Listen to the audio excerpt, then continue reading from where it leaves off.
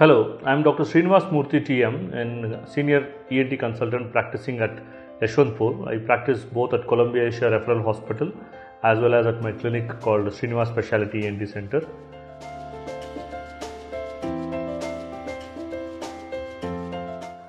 So any person who observes a clear watery like fluid coming out of his nose on only one side and always on the same side, whenever he or she bends to let us say eat food, try to pick up something from the floor, or they bend forwards for something and then they suddenly start noticing water dropping out of the nose, then they should be very careful. This can be a condition called as CSF rhinorrhea. Now CSF is a fluid around the brain and the spinal cord. It is called Cerebrospinal Fluid.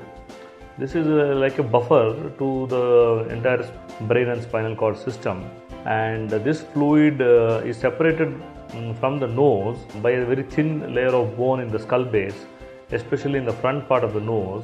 For some reason, people in their mid 30s to mid 40s, especially ladies who are on the obese side, tend to have an spontaneous, that means without any provocation, leak from the nose.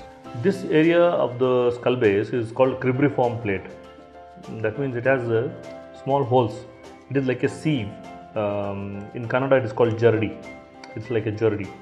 So there are already existing holes, and when this becomes slightly bigger, then the covering of the brain gets torn and then the fluid starts leaking out of the nose. So this is called idiopathic CSF leak. That means we don't know the reason why it happens, but it generally happens in that age group of people, predominantly in the women as compared to men. CSF leaks can also happen following nasal surgeries, skull-based surgeries. It can also happen following brain surgeries.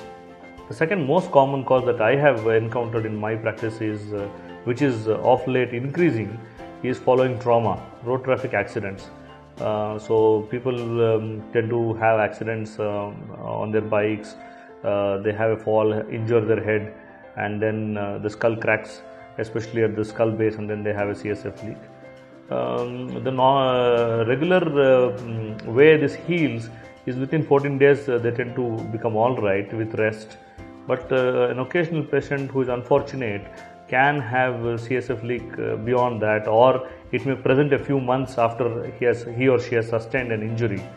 Now this can be life-threatening, mainly because the water around the fluid, the way it can come out into the nose, the air in the nose can carry germs from the nose into the cranium, that is into the brain, so causing meningitis, which is infection of the covering of the brain. Now, meningitis can at times be fatal, and it can cause devastating effects on the patient. The aggression from the doctors to close it, so it has to be repaired.